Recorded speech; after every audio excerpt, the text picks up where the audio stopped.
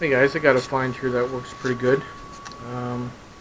It's actually a pull from an old brushless Delta fan. I showed you the other video where the thermal on and off switch for your hub motor, which is alright. I mean, it's solid. It's solid. It's not gonna fail no matter what, right?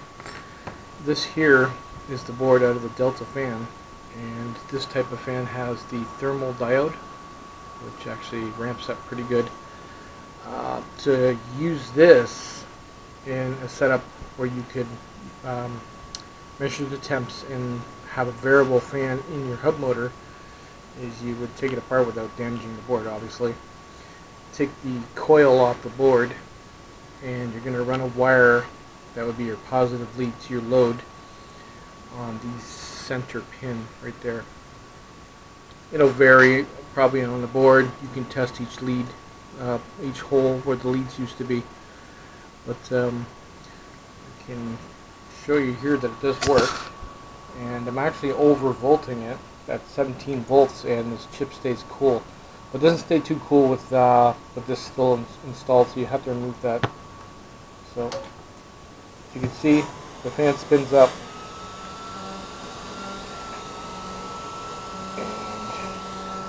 Apply a little heat to the thermal sensor. It's a little sensitive, so it doesn't take much.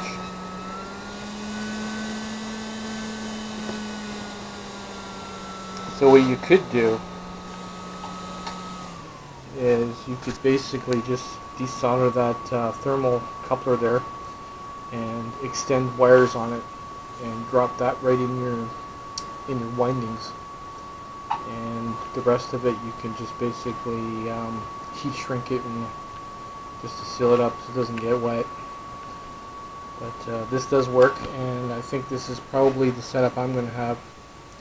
This way the fans don't use much much electricity when they run really slow, and as the motor heats up, the fans rev up.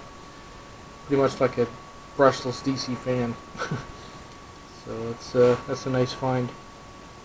And it stays relatively cold, so it's not going to fry. I'll try a couple more fans on it just to be sure that it can take the load. Well, no problems. It seems to take the load quite well. Nothing's heating up.